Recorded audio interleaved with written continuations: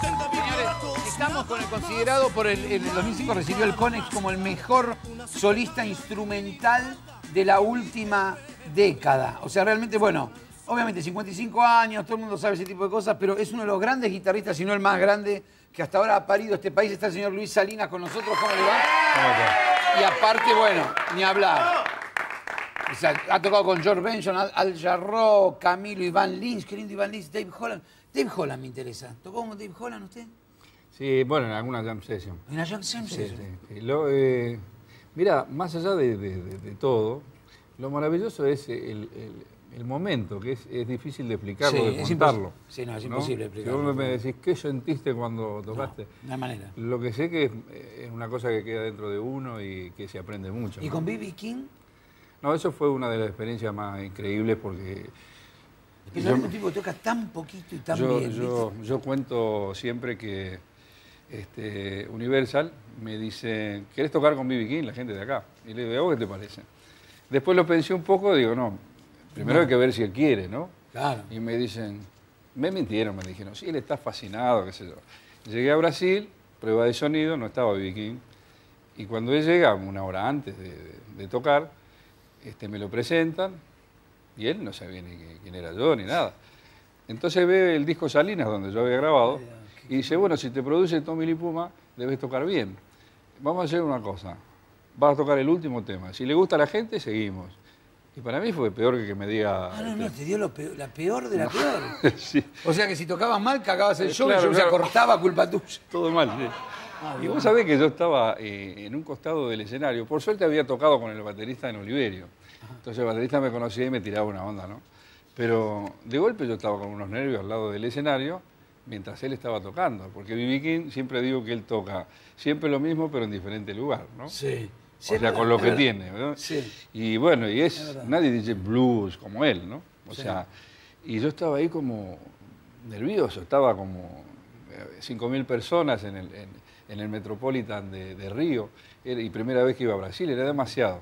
Entonces cuando subo a tocar, me acuerdo que sentía como un duende que me estaba diciendo, tranquilo, que por algo estás acá, y él me miraba como diciendo, tocá, tranquilo, y me tranquilizó. Hizo una vuelta al solo y me hizo así, como diciendo una más. Y tocamos como 4 temas más y la verdad que fue... 4 temas más, ya pudieron seguir 4 temas más. Y cuando terminamos de tocar, yo me fui al lado del baterista, ¿no? Y Luis me decía el batero, y él me fue a buscar, me llevó para saludar a la gente. Y la verdad que después cuando me acuerdo me fui al camarín, y estaba solo y me puse a llorar de la emoción, porque no podía creer lo que me estaba pasando. Porque yo le había dicho, maestro, yo no soy del blues, no. Ya no, pero me gusta porque sos sincero. Mirá lo que... Eso me dijo. Lo que descubren los tipos que van escuchando de tocar, es No, increíble. Y bueno, imagínate que esa fue una de las experiencias, además, bueno, no es una música que yo escuchaba de chico. Yo he escuchado folclore, el tango y otras cosas, de golpe estar con el... Mirá, vos complicarte tanto la vida con tantos acordes, al final terminás tocando blues con B.B. King. Estar ahí, bueno, fue una cosa inolvidable, ¿no? En todo sentido. ¿Del Flaco Spinetta qué te acordás? ¿Has tocado con él? Sí, hemos tocado ahí en su casa y él además, bueno, a mí me cuesta hablar todavía de Flaco porque me parece uno de los artistas más originales que yo Eso sí que es un gran... Bueno, eso sí que es... ¿Sabes que yo busqué discos de alguien tipo Spinetta? Y en el mundo, yo que me encantan los discos y colecciono, yo no escuché nunca un tipo que diga, mira, tipo Spinetta. Él tenía una forma... En el mundo estamos hablando. Él tenía una forma de armonizar, de cantar y de componer única de él. ¿Qué tipo? Como que él podía imitar a todos los rockeros, pero nadie puede imitar a él, ¿no? Claro, es verdad. Hay una cosa, una anécdota así muy Bueno, cortita. pero perdóname, a mí una vez me dicen, estos hijos de puta de CBS compararon a Pescado Rabioso con Led Zeppelin. Yo le digo, ¿pero te parece poco que se comparen con Led Zeppelin? Me dijo, bueno, pero no somos Led Zeppelin, somos otra cosa. No, increíble, era muy gracioso. Hay una anécdota que yo le digo a él, estaba en el estudio, Luis, esa manera de armonizar que tenés vos, porque es una cosa que... Me dice, a mí me gustaba la música brasilera y todo eso, pero a mí me sale esto. Lo tomaba hasta como una limitación. Todos esos dedos así. Le digo, pero esas cosas que haces vos, ¿te suenan bien a vos? Le digo nomás, porque la hago yo y no suena así igual. Es una forma de... Y en un momento que yo, bueno, lo llenaba de elogios, porque la verdad que la oportunidad de estar ahí, de compartir, que le puso letra a un tema, lo cantó, que cuando terminó de cantarlo yo le dije, gracias por hacerme escuchar un sueño, porque en realidad era así como... Claro, sí, y cuando lo estaba elogiando mucho me dice, bueno, a lo sumo yo soy un buen inventor. Y me gustan los que desarrollan ese invento, ¿no? Claro, entre muchas otras cosas, Luis era eso, ¿no? ¿Vos tuviste una anécdota muy conocida con Paco de Lucía? Como una anécdota así de cuando lo encontraste en Rosario después de 12 años. Bueno, esto que voy a contar, yo me entero de Perdón, que Juan... una pregunta antes.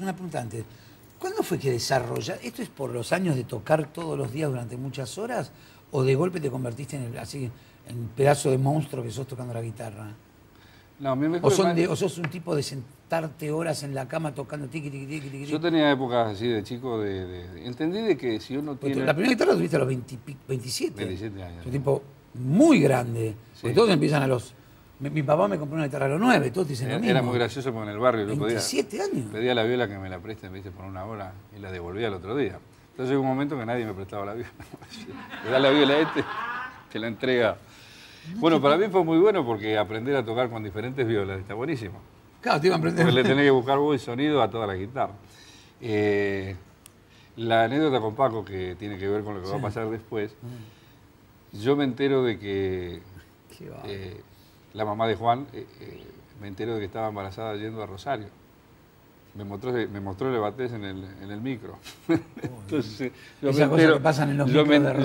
me entero de que iba a venir Juan. Imagínate con la... Juan es nuestro guitarrista invitado hoy. Y me iba... Otro monstruito de 13 años. Lo cuento porque tiene que ver con... Y imagínate con la felicidad que fuimos con Silvia a ver a Paco. Ya estábamos, imagínate. Y terminan de tocar y me dicen... ¿por qué no vas a saludar a Paco? Y yo soy medio de perfil bajo, la verdad, no. Y yo, no, está bien, a verlo. No, pero ven, y ella me dice, pero anda a verlo. Y voy, y cuando viene Paco, me dice, Luis Salinas, al fin te conozco. No. ¿Cuál es el próximo disco? Porque los otros los tengo. Imagínate cómo me quedé yo ante las situaciones. Vos habrás mirado para atrás y dijiste, se equivocó. Dijiste, está hablando de Tomatito Salinas, de algunos otros. Sí. ¿Pero cómo puede ser? No, claro, pero ¿cómo? Exactamente, pero ¿cómo puede ser? La curiosidad y me quedé que no sabía qué decirle, la verdad. Y bueno, a ver si me mandás el otro disco, porque yo no hablaba, ¿viste? Le dije la admiración que le tenía y le conté una anécdota que tenía que ver con él. Una vez yo no tenía para la entrada en el Coliseo y me quedé afuera esperando que entre, ¿viste? Y el tipo viene como a las 8 de la noche, tocaba a las 10, ponele, y saluda a todo el mundo y yo le di un saludo que estaba ahí, ¿no? Y me acuerdo, le conté eso, de que me quedé en el hall, digo, ahora me van a echar en cualquier momento de acá. Vos te quedaste para escuchar de ahí. Por ahí, pero digo, en cualquier momento me echan del hall. Y fue increíble porque él hizo un acorde, un la menor, con una magia tan grande como la que... porque vino solo. Sí. Todo el mundo se quedó así, el del control y todo, y yo me mandé. Me mandé y lo vi a Paco de acá, ahí. Nadie me vio, digamos. Mirá que soy grandote, el tipo... O sea, aproveché esa magia o fue una cosa que tenía que hacer y lo vi de acá ahí. Y le conté a eso que después con los años, cuando pude tocar en el Coliseo y pude llenar un Coliseo tocando con mi grupo, me acordaba todo el tiempo de esa anécdota. Y después, bueno, hay amigos míos como Antonio Serrano que tocan con él y Tomatito y ya se damos... Pero fue una anécdota. Ahora, para tocar, cuando vos te pones a tocar en tu casa, hay una música que uno dice... Porque, por ejemplo, si bien a mí me gusta el free jazz o me gusta la música, a mí me gusta mucho el jazz rock inglés o músicas improvisadas, músicas, como yo digo, que no tienen un alto valor comercial. Entonces, pero cuando a veces pongo un disco en casa, pones otra cosa. Pones cualquier otra cosa y vos decís, ¿qué estás escuchando? Yo estoy escuchando cualquier otra pavada. No estás escuchando eso que tanto te gusta. ¿Vos te pasa eso? Sí, yo con los años me he vuelto como muy purista en el sentido de que, como me gusta todo tipo de música, porque escuché eso de chico, me voy a los creadores, me voy a, no sé, a Coltrane, a Parker, a Bill Evans. ¿Pero sos de escuchar jazz directamente en tu casa? No, o sea, te digo eso. Yo de golpe te escucho los Rolling Stones, te pongo... Sí, ¿viste? Pero y como, variás. Yo qué sé, Jeff Beck, como, B.B. King, todos los King, ¿no? Sí. Wes Montgomery o los argentinos como Oscar Alemán o a Django Reinhardt. Se escuchó a los creadores, los que entraron al mundo y lo cambiaron sin darse cuenta, ¿no? Claro, Pastorius, como no sé, Hendrix. Es decir, a Juan que le gusta el rock le hago escuchar a Hendrix. Obviamente, loco, ¿no? sí. Y eso también, en 3 años ya saben. Como que esos tipos son como en el mundo de la música entraron y cambiaron el mundo, y es como que uno arranca desde ese lugar en la medida que pueda, y eso es lo que escucho, ¿no? A Camarón, me gusta escuchar eso, ¿no? Pero digamos, ¿no escuchás soul o rhythm and blues? Sí, la vez pasada se me mezcló Rafael Acarrá en mi casa, di vuelta a un disco. Sí. Esas colecciones de soul que venía Rafael Acarrá, al lado de Marvin Gaye, al lado de Stevie Wonder, Donald. Esos discos nacionales que era una mezcla, era una mezcolanza. Un día hablando con mi viejo me decía que lo importante es que la música sea sincera. Pueden ser 2 acordes, una canción hermosa, o puede ser una cosa más complicada, de acuerdo a lo que vos sientas. Lo importante es que no sea una pretensión, que no sea una cosa, mirá como toco, ¿no? Ahora, pero vos, pero vos justamente que mucha gente, esa es la frase asociada, mucha gente escucha a Luis Salinas y dice, qué bárbaro, cómo toca. Y vos no te sentís a veces como que vos tenés que darle el gusto a la gente, como que en algún momento tenés que hacer un despliegue técnico enorme porque si no es como que los tipos dicen, se quedan como diciendo, ¿y cuándo vas a tocar? A 200 kilómetros por hora. Me pasó y por eso, no tenés ganas ese día. Me pasó cuando estaba en Oliverio, en la primera época. Había como yo había acompañado a mucha gente. Cuando empecé a tocar solo y escuchaba a Coltrane y a Parker, todo, no podía parar de tocar. Claro, no podía. Me acuerdo que Benson y Tommy Lee Puma, cuando escucharon algo mío, no fue toca mucho, sino fue algo así como se comentaron entre ellos, después me lo contaron. Era como, ¿qué de cosas que tiene para decirte chico? Claro. Porque en realidad me pasaba que no podía parar, no era que lo hacía para demostrar nada. Pero claro, hubo un público para eso. Cuando yo, me acuerdo después de tocar con Frank Gambale, un guitarrista que toca con Corea, es un guitarrista. Y la idea era de tocar al mango, ¿no? Tocar rápido. Me acuerdo que terminé de tocar, me fui a tomar algo con un amigo y yo me sentía raro, aunque había sido un éxito lo que había pasado. ¿Sabes por qué me sentía raro? Porque eso era solo una parte de lo que yo era. Esa parte de tocar al mango, digamos, ¿no? Y después empecé a cambiar los shows, empecé a hacer lo que yo hacía en mi casa, tocar esto, aquello y lo otro. Claro. Ese público se fue, enojado, como decís vos, y vino otro público. Te exigen como decir, no, pero eso, vos tenés que ahora hacer unas piruetas que todo te aplaudan. Después con el tiempo ya pasó y también los años te enseñan a tocar lo que la música te pide, lo que la música necesita. Siempre digo que el mejor maestro es el propio tema. Claro. El que te dice lo que tenés que tocar o lo que te habrá pasado de tocar. A mí me pasa, la vez pasada pensaba que sea el próximo disco que tengo ganas de hacer de free, que yo decía, tengo la idea vaga, ¿no? Y yo decía, hay que tratar de hacer una música que no sea más de 3 notas y ver qué pasa con todo lo que podemos hacer con no más de 3 notas, a ver qué puede pasar. Y justo estaba mi mujer al lado que me dijo, no te va a costar nada porque vos no tocas más de 4. Yo dije, no.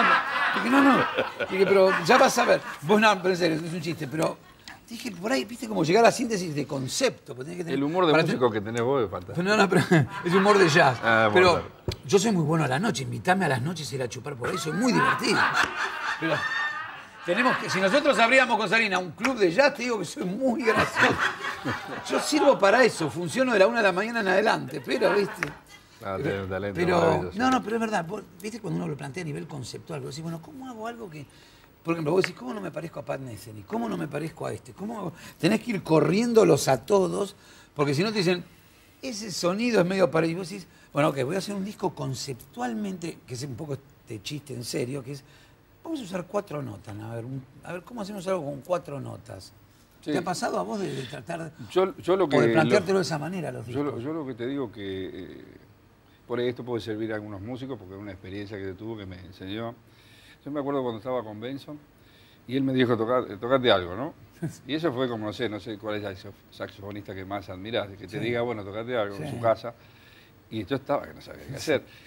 Me acuerdo que toqué una frase de él que me había costado muchísimo, ¿no? Muchas horas de sacar. Y a él le pareció simpático, nada más. Entonces cuando tocamos una cosa de él, que me salió una nota de adentro, así que me salió, él me hizo así como diciendo, eso es lo que quiero escuchar. Quiero escuchar lo que a vos te sale, claro, lo que sale de adentro, ¿no? Y ellos saben cuando sale de adentro o cuando es una frase que vos decís, bueno, con esta frase me van a aplaudir. La frase ahora cuando vea al negro que le toco todo lo que sabe. No. Le pareció como diciendo, bueno, muchas gracias. Muchas gracias, muchachos. Pero haceme algo. Entonces, eso fue muy importante, más lo que me dijo B.B. King en esa gira. Me dijo, Dios tiene que escuchar unos sonidos y decir, oh, Luis.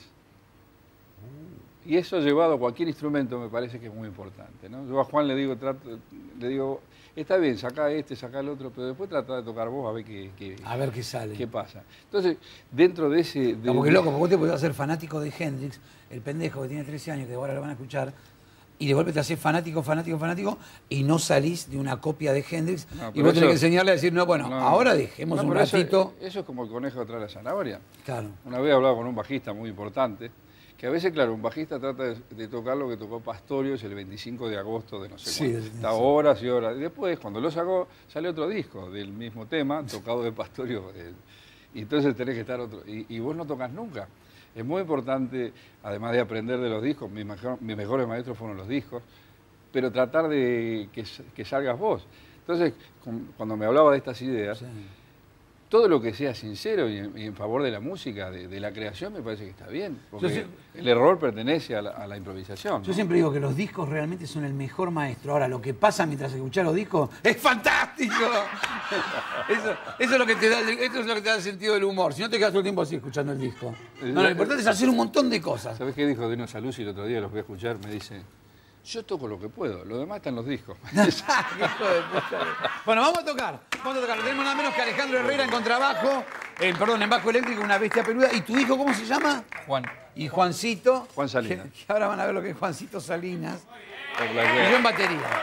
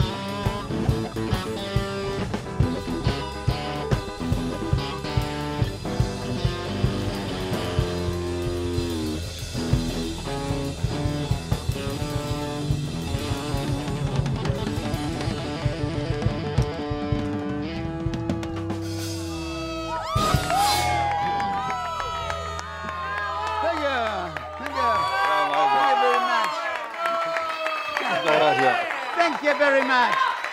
Muchas gracias. Salinas 1, Salinas 2. Señor Alejandro Herrera, una bestia en el bajo. No es mal que por bien no venga, pero si no viene mucho mejor.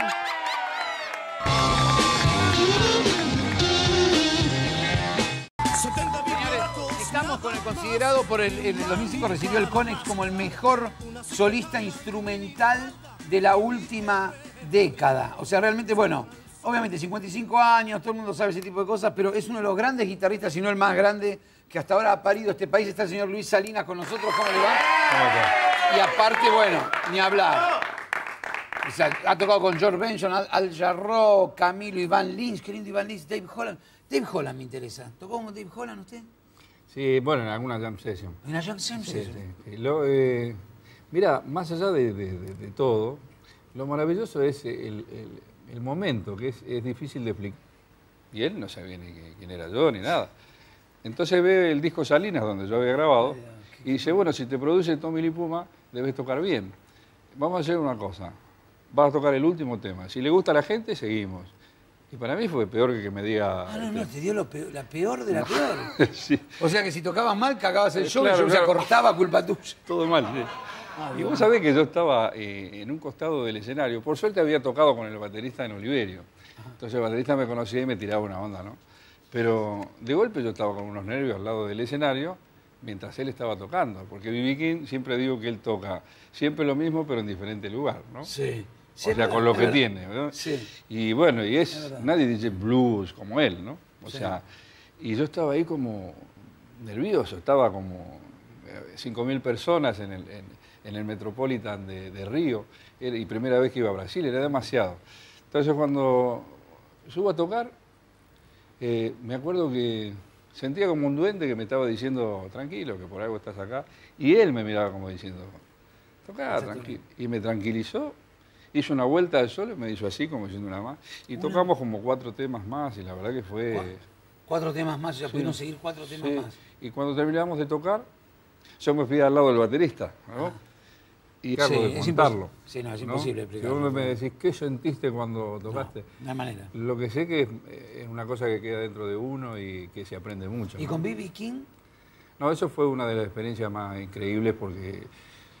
Es un tipo que toca tan poquito y tan bien. Yo cuento siempre que Universal me dice, ¿querés tocar con B.B. King? La gente de acá. Y le digo, ¿a vos qué te parece? Después lo pensé un poco, digo, no, primero hay que ver si él quiere, ¿no? Claro. Y me dicen, me mintieron, me dijeron, sí, él está fascinado, qué sé yo. Llegué a Brasil, prueba de sonido, no estaba B.B. King. Y cuando él llega, una hora antes de tocar, me lo presentan. Luis, me decía el batero, y él me fue a buscar, me llevó para saludar a la gente. Y la verdad que después cuando me acuerdo me fui al camarín y estaba solo y me puse a llorar de la emoción, porque no podía creer lo que me estaba pasando. Porque yo le había dicho, maestro, yo no soy del blues, no. Ya no, pero me gusta porque sos sincero. Mirá lo que... Eso me dijo. Lo que descubren los tipos que van escuchando tocar, es increíble. Impresionante. Y bueno, imagínate que esa fue una de las experiencias, además, bueno, no es una música que yo escuchaba de chico. he escuchado folclore, el tango y otras cosas, de golpe estar con el... Mirá, vos complicarte tanto la vida con tantos acordes, al final terminás tocando blues con B.B. King. Estar ahí, bueno, fue una cosa inolvidable, ¿no? En todo sentido.